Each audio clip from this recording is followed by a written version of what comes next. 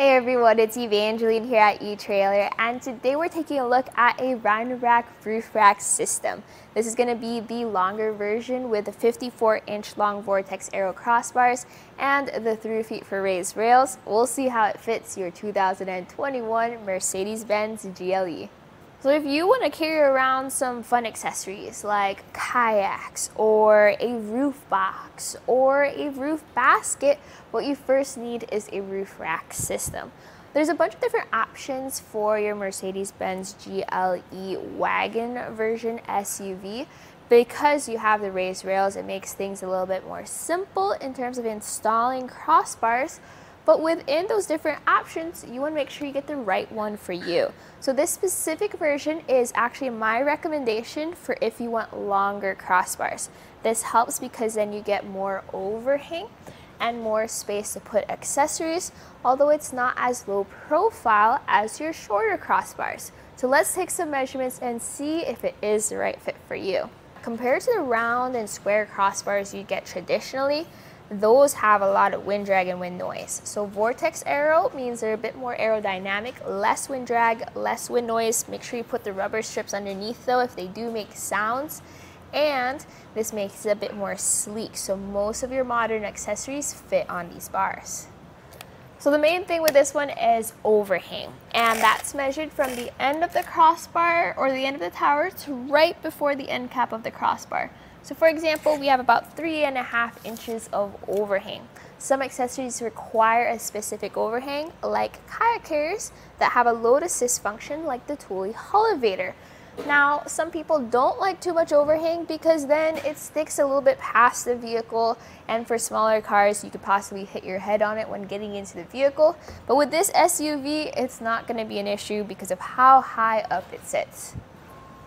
So there are 2 roof clearance measurements that you'll want to keep in mind. One is going to be how much space you have underneath the crossbar.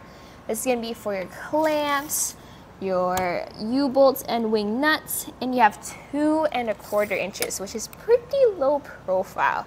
In that case, please take a look at what accessories you have and make sure that the clamps are not too big. Next is the height added to the top of the roof. And remember, you do have some ridges on your roof.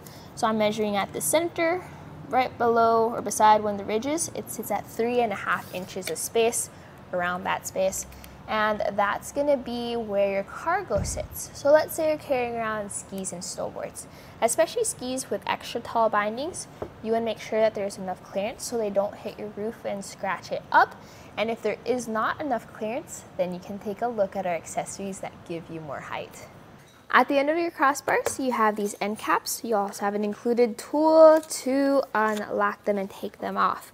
So here you can see the shape of the crossbar, as well as up top, the track. So this track is where you can put your T-track mounted accessories. You are gonna have to remove this rubber strip though. So this is great for keeping everything in place. The downside is you're gonna have to cut it up around your accessories. So you may wanna get an extra pack of these just if you plan on doing that. Included with this are your towers for raised rails. So these clamp around your rails. You can position them wherever you want and then just tighten them down. They work together with the crossbars, so that's why I recommend using our fit guide here at etrailer.com to get the full kit for you. So my personal thoughts about this roof rack system is if I was to choose, I would pick this from all of the other options for the GLE just because I like that extra overhang. It makes it easier to reach up there, put things on there, and take down your cargo.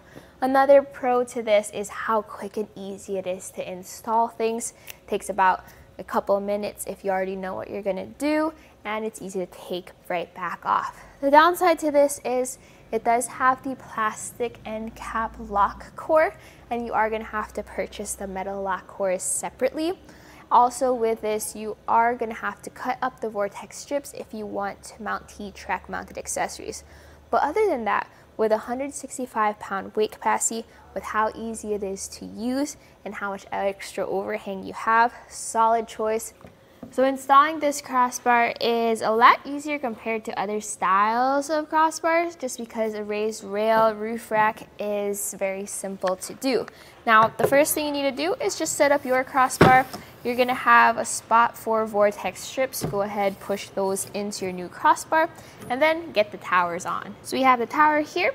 I like to just put that tower into the clamped position.